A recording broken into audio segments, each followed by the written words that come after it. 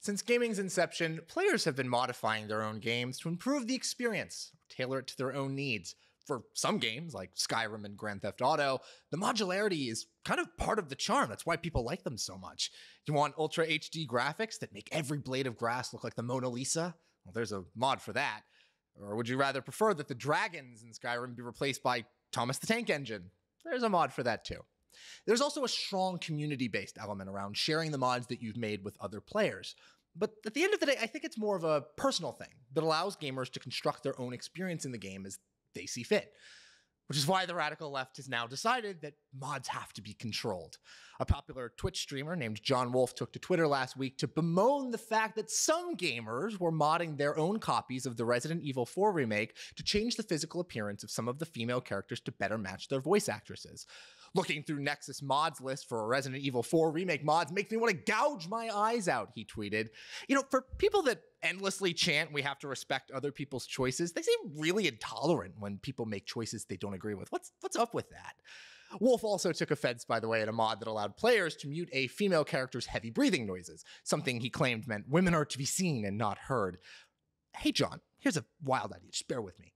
If you don't like these mods, don't use them. I mean, isn't that what you leftists keep telling everybody anyway? If you don't like gay marriage, don't get gay married. If you don't like abortion, don't get one. Seems like that laissez-faire attitude only extends to important things, like video game mods that only the person who downloads them sees, which is, by the way, the most important and craziest part of this little temper tantrum here. All the mods he's complaining about are for use in the game's single-player mode, meaning if he hadn't intentionally gone online in the first place, he never would have seen them. But maybe if enough lefties complain about these mods, Nexus Mods, the website, will engage in some good old-fashioned censorship like they did last year. When Spider-Man Remastered hit the PC, gamers noticed that there were an overwhelming amount of gay pride flags. One user, who preferred his web slinging to be free of LGBT propaganda, decided to release a mod that changed all the pride flags into American flags, because who doesn't like a little patriotism when they're fighting the bad guys? Nexus Mods promptly lost its mind and removed it. They also banned the user, saying that in regards to the replacement of pride flags in this game, or any game, our policy is thus. We are for inclusivity, we are for diversity. If we think someone is uploading a mod on our site with the intent to deliberately be against inclusivity and/or diversity, then we will take action against it. And they tried to justify their actions by claiming that the mod was uploaded by a troll who was trying to be provocative. Okay, so what? Why does it matter if it was a troll? There are plenty of mods that exist on the site that are purely for shock value, but they get to stay up. And in fact, a mod that replaced all the American flags with gay pride flags was allowed to stay up, despite that it was obviously a trolling move. So trolling is allowed now? I guess only if it advances the left's politics. It bears repeating, by the way, that both the mods dealing with the flags only worked on the game of the person who downloaded it. There was literally zero risk that some fragile alphabet snowflake was going to encounter this mod in the wild. Don't worry, your pride flags are safe. Removing the mod was all about control. It's about, if you don't like it, you have to deal with it.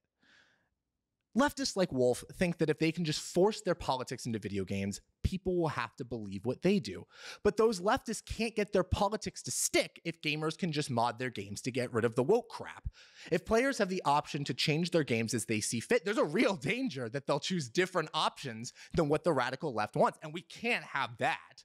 That's why this desire to censor modding is so dangerous. It traps gamers into playing only what the radical left wants them to play. And if Wolf is any indication, that's gonna suck. So instead of accepting this depressing reality, gamers should do what they've always done.